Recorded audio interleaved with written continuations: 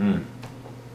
What's up, guys? DRJ here, and today I want to talk to you guys about the culture of gaming, part 2.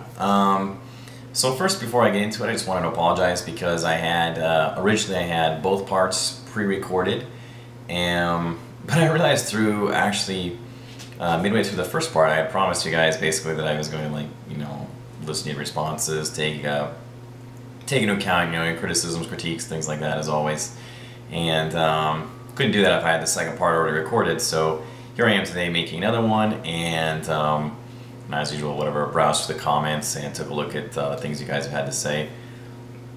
So first of all, I love a lot of the responses, hearing very similar stories about people that have had different interactions with friends, the way they've been treated for being basically good at video games, being kicked out of a friend's house or something like that, or having a friend get upset because you're pooping all over them in a certain video game.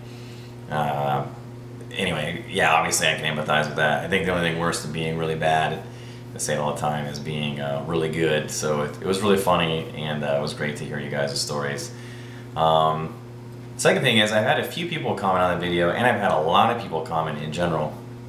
As far as the culture of gaming goes, where do women fit into that? And I think that that's way too big of a subject to fit into this particular segment, but it's something that I will definitely be pursuing in the future. I've recently come across actually a female who does play video games, so maybe I can shoot her a few questions, see what her take is on how things have progressed in video games, how women are portrayed, or why women are such a minority. Even according to my own YouTube stats, I think that men, at least by the way they classify themselves on YouTube, make up 96% of my viewer base. So it doesn't seem that women are that interested either in what I'm having to say or video games. I don't know, but I think that, like I said, I don't want to get too off on topic, but video games is a really, really, really big category, and maybe women aren't as common in things like FPSs or RTSs and things like that. Maybe it's something else. So like I said, I don't know. Like I said, I've never known many or any women who really have played video games, even half-assed. So I don't know. I don't really have a large sample size. You guys feel free to use your comments, but like I said, we'll do that somewhere down the road.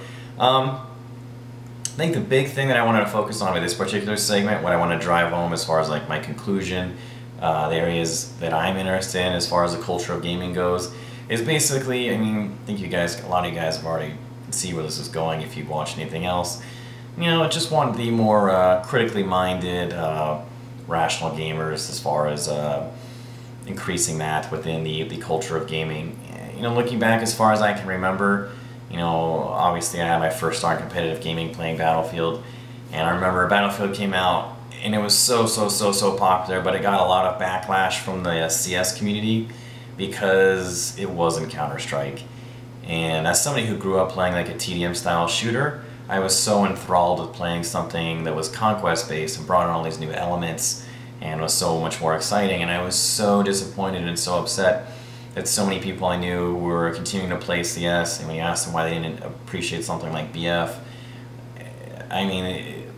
their thoughts or words never expressed more than it's basically it's not CS.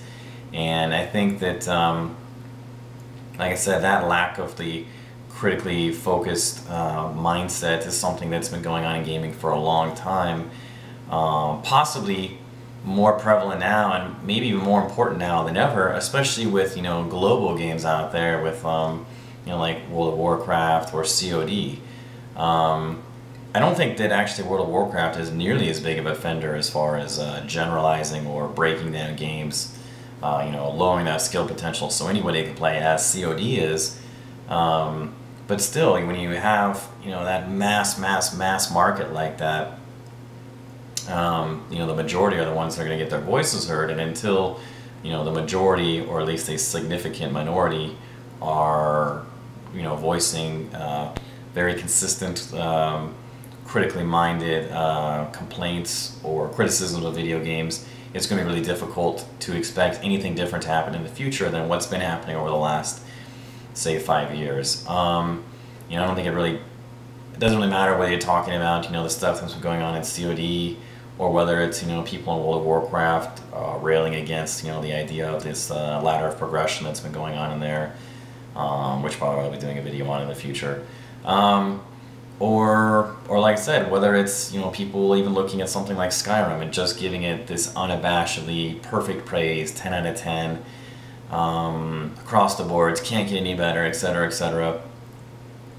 Like I said, these kinds of concepts, these kinds of ideas, as far as I can tell in my own experience, have been happening since day one, since I was playing competitive games, you know, 10, 12, 15 years ago. And like I said, they are more important than ever today, because so many more people are playing video games, and the video games, like I said, are starting to specifically target certain markets, and the way that they're targeting those markets is, like I said, you know, more or less breaking down those games so that the masses can enjoy them, making, you know, like I said, the way that they, you know, like I said, pulling down that skill potential, like I've talked about a million times before. You know, in conclusion with this, you know, it's a lot of, I don't want to say it's common sense stuff, but like, you know, we're the buyers, we have all the power, you know, vote with our wallets and things like that. But I think that you know, that's kind of tough sometimes, because your choices, like if you don't want to play something like COD, or if you don't want to play WoW, like I said, WoW is a bit of a different example, but I mean, what are your other choices, really? I mean, there's really not a lot out there. As grievous as an offender as COD is, your next best choice is that much worse. So I think it's so much more important, like I said, to be critically minded and give devs criticism, especially with the way that, you know, we have with, you know, basically the social media. You know, like I put out an article or a video, and you guys link it on Twitter or something like that, and send Robert Bowling 4,000 tweets that he should take a look at this. You know, like, we have a realistic possibility of making ourselves heard, and I think that we have a more realistic possibility of making a change happen by making our voices heard, as opposed to trying to convince, you know, a billion people to, like, you know, quote unquote, vote with their wallets and not buy that game. I think it has a greater impact if we can get 30,000 people that are agreeing insofar as what the general issues are with COD and the way they would like them to push in the future. So in general, like I said, just critically minded, rational. You know, it's not just what you say, it's why you're saying it. You know, why is it you think what you're thinking, and as it applies to video games. And hopefully, like with this channel, I can try to focus some of those thoughts and get those out there. And like I said, the idea is that we get better video games in the future, and that is what I would like to change as far as video game culture. So, as always, comments, criticisms, critiques, let me know what you guys think.